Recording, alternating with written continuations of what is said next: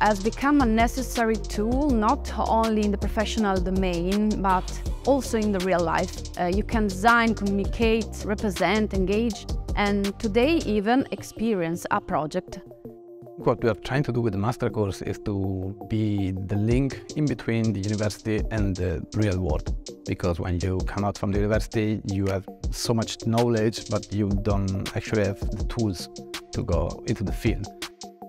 Our mission is to offer the best educational program to grow their technical and artistic skills and prepare them to join the best Archviz firm all over the world.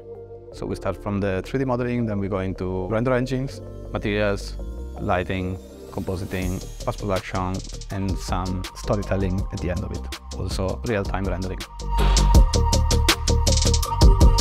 So this workshop is focused on teaching the students the basics of texturing with the Substance apps. We mainly want to give them the start of texturing with physically based rendering, how to use Sampler, how to use Designer, and how to use Painter to elevate their 3D work to a new level with better materials and better rendering. And I find there's really no replacement for hands-on workshops like the one we're doing here.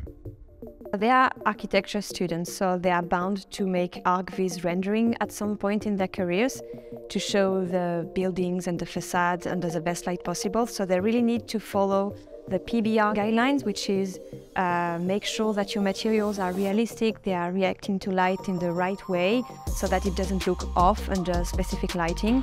And so Substance being PBR validated, it's really important for them to use these tools and also to be able to have a lot of control over the parameters, not having something that is like a still image that you have to tweak in Photoshop, but something that can be dynamically interacted with.